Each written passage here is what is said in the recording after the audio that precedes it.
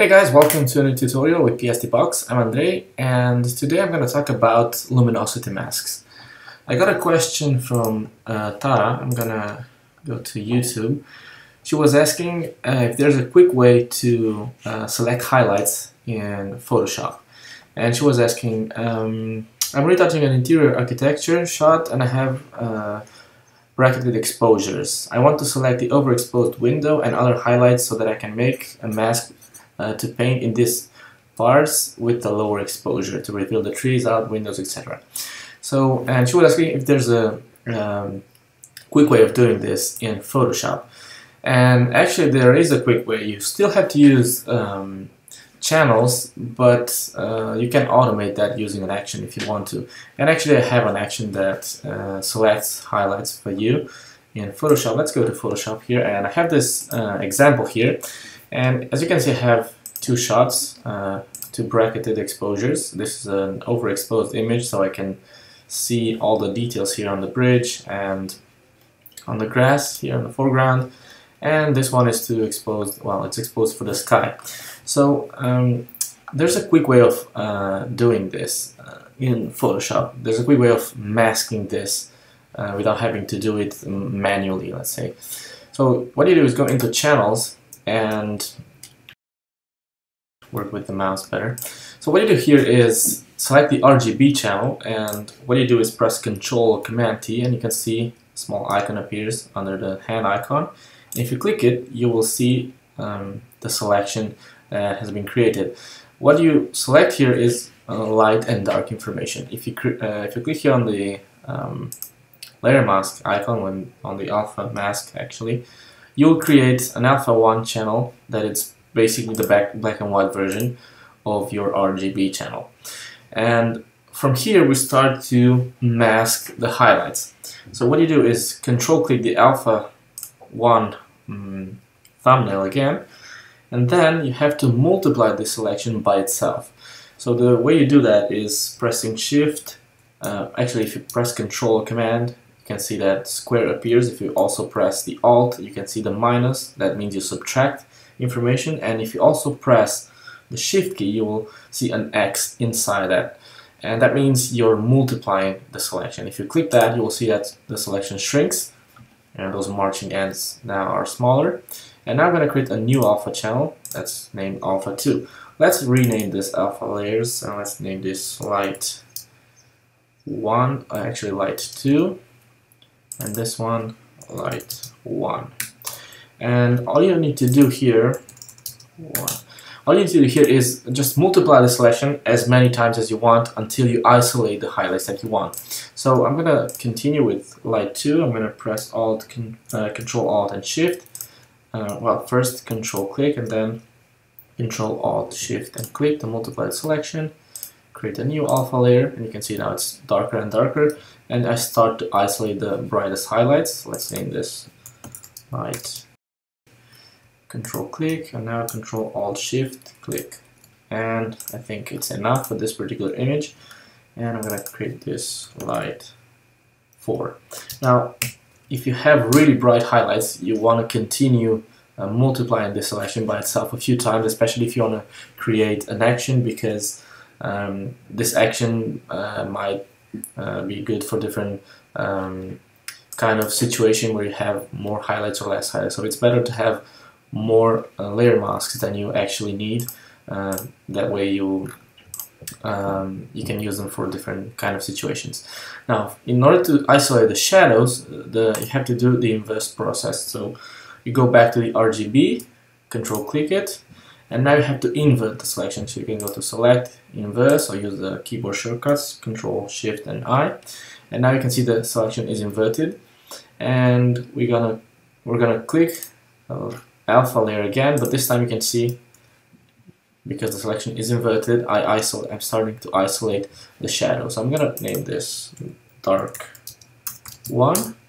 And I'm gonna Control click, and the process is the same. Control click and then Control Alt Shift click.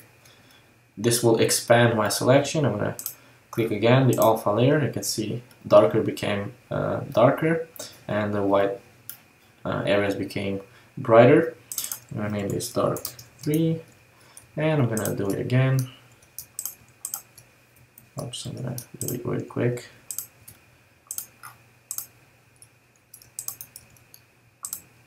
And yep. And let's do another one, the last one. Okay, now, oops, made a mistake. Control click.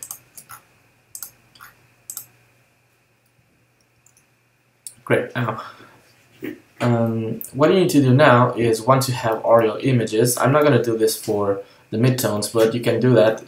The process is you go to light 1, control click it. This will load the selection, and go to dark 1.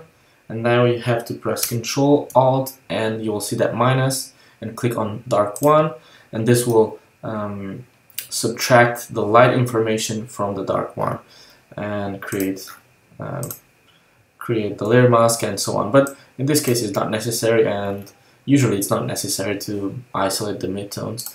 But anyways, now once I have all my masks here, I go back to RGB, go to my image, to my layers palette, and now you can see I have these two images here.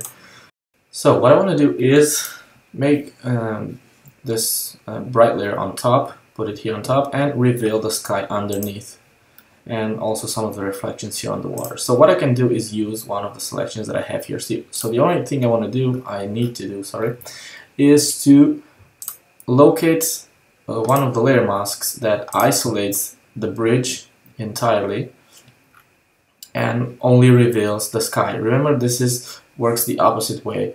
I want everything that is black will hide the effect, so I want to find a layer mask where the sky is black and the bridge is white.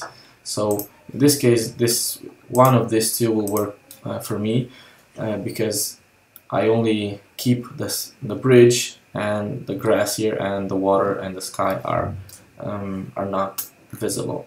So I'm gonna control click, go here, and create the layer mask. And you can see it's not perfect, but it's really close to what I'm looking for, because as you can see here, I'm keeping the bridge and I'm hiding the sky and pretty much everything else. We still have to do some manual work, so I'm gonna get the brush tool. I'm gonna work with low opacities, 50 and 50, and I'm gonna keep brushing on the bridge because I wanna remove I wanna keep the original bridge entirely, not reveal the one on the bottom because it's too dark. Like that. And also on the water, I want to, well, actually let's work on the sky, and let's darken the sky completely, because you can still see some of the remainings of the mask there. So I'm gonna make sure I hide that. And here on the grass, let's I'm not gonna paint over this area yet. In this case, we have some problems here. This white area is because it was windy outside and there's a ghost there. Actually, I'm gonna leave it there for now. And also here on the waves, you can still see that, so you could probably hide that with a brush. And you can do the same here on the edge. Now, I could go into Camera Raw here on the bright layer, double clicking on it, and I could increase the saturation on the grass, well, on the whole image. Probably, let's add some shadows there, some light there on the bridge. Remember that the only thing that is visible is the bridge and the grass, so don't worry about the sky. And I'm gonna leave it like that and click OK.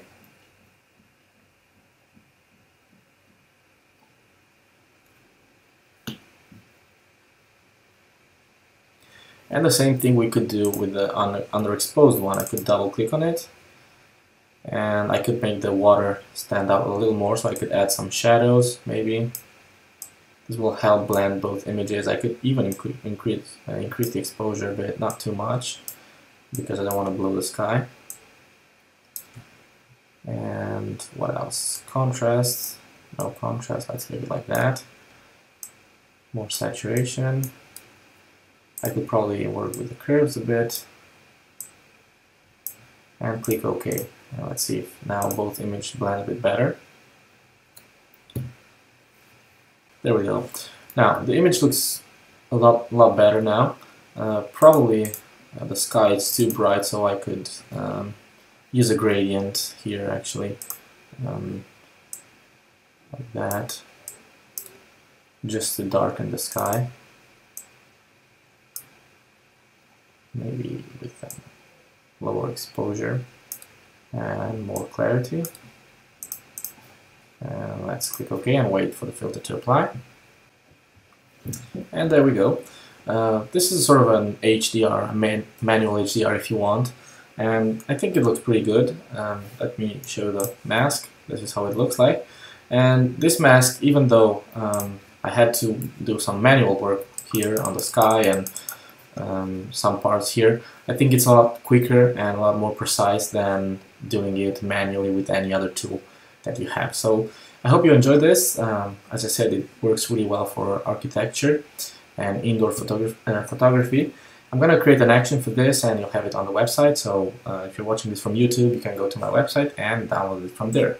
So I hope you liked this tutorial and we'll see you next time.